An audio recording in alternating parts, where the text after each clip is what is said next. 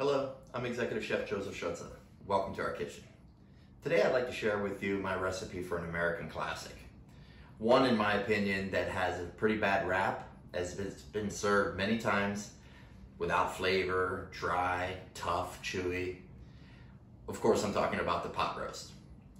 So join me now as I show you how I make an unbeatable pot roast filled with flavor and juicy. Now the first thing I like to do is to start to preheat my cast iron Dutch oven. I'll add about a tablespoon and a half of blended olive oil, and then add 8 ounces of cherry smoked bacon Lardons. We're gonna render the fat from this on medium heat. Now here we are with the fat rendering from the bacon, and it's now beginning to brown. What I like to do then is add about 1 ounce of garlic clove, whole peeled. Depending on their size, you're looking at about 5 or 6. Give that a moment to become aromatic.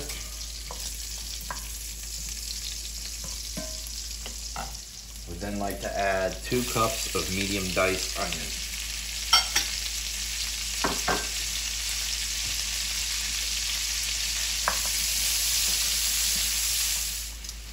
Now here we are with the onions beginning to brown.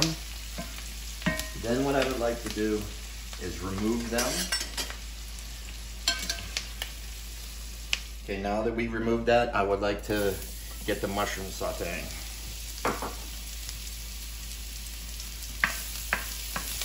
Season that with a little bit of salt. And I may have to add a little more oil to it.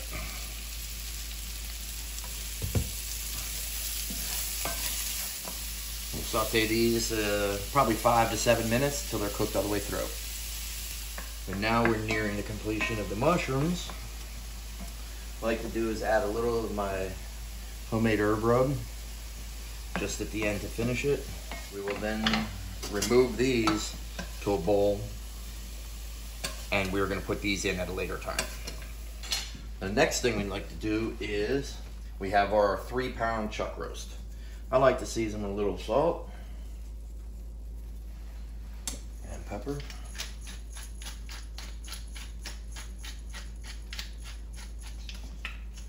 And most likely your oil will absorb up from the mushroom, so I might add a touch more just to make certain that our meat doesn't burn up. And then we'll lay it seasoned side down and sear it.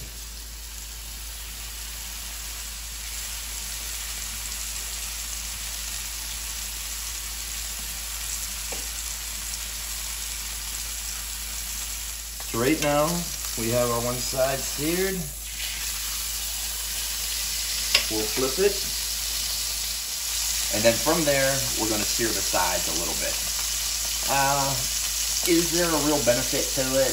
No, it's not really going to lock in any juices. However, in my eyes, it's still going to create a little more fond at the bottom of the pan, and when we deglaze, that's going to help bring a little more flavor into the liquid.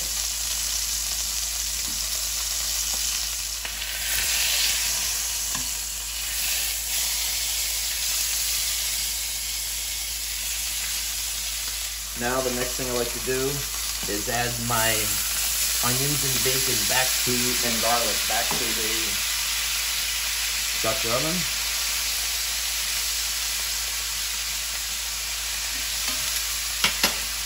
Then I like to deglaze with 2 cups of red wine.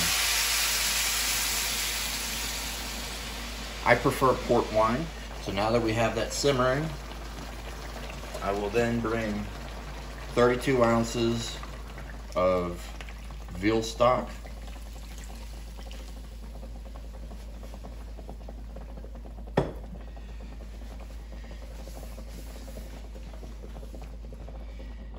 and it's up to simmer. I will season with a little salt, and then we will put it into an oven, 350 degrees Fahrenheit for 3 hours.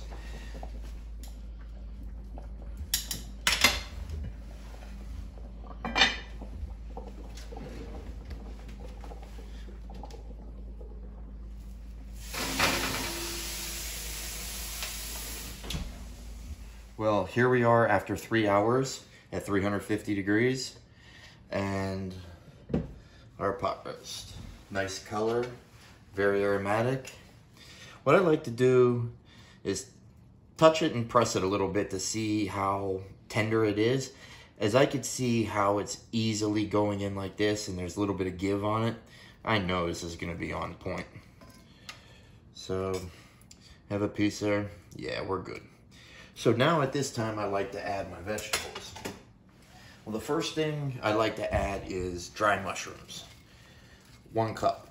Dry mushrooms are very aromatic. Gonna add amazing flavor to this.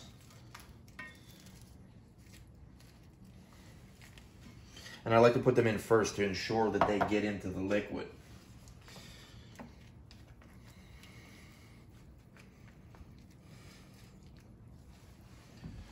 Then I will add my mushrooms that we cooked, the fresh mushrooms that we cooked earlier. Let's get those into there.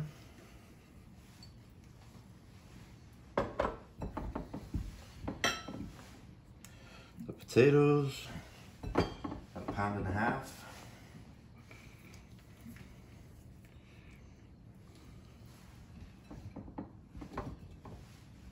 Carrots. And some parsnip.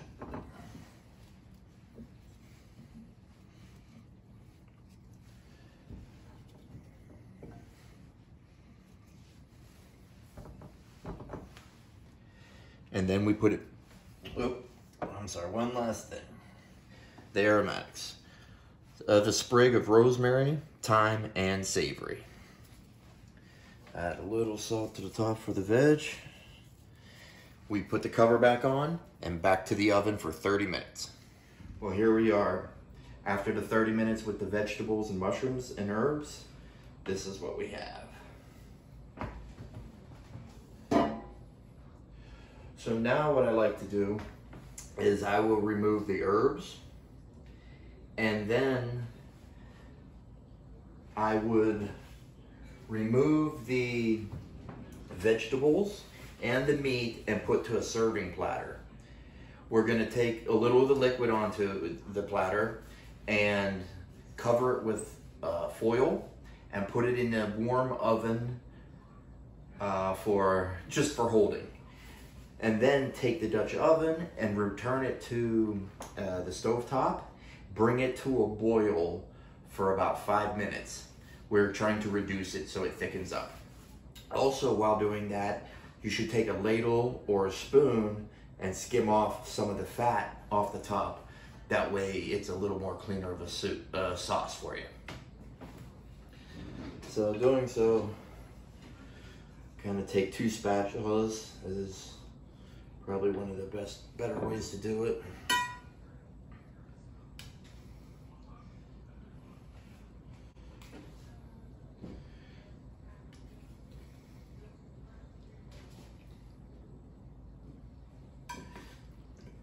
Meat.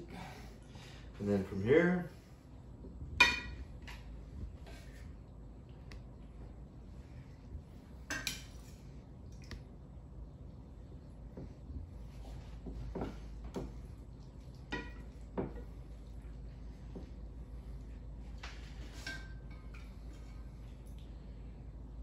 okay, and now I will go to the oven, to the stovetop, bring it to a boil for about 5 minutes.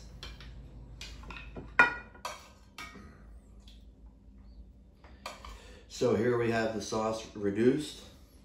I'm just spooning some over the top so the meat, doesn't look dry. I assure you it's not dry, but just the exterior being exposed to the air outside, it dries out a little faster on the exterior. So there you have it. With the removal of the reduction and the removal of the fat, I end up skimming about 4 ounces or so of the fat off the top.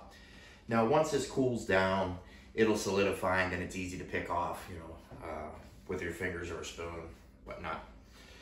So there you have it. The American classic pot roast done my way.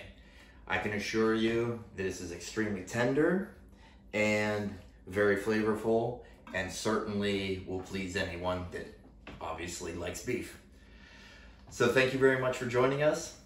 Below, please leave some comments, some questions, feedback, and as always, yo,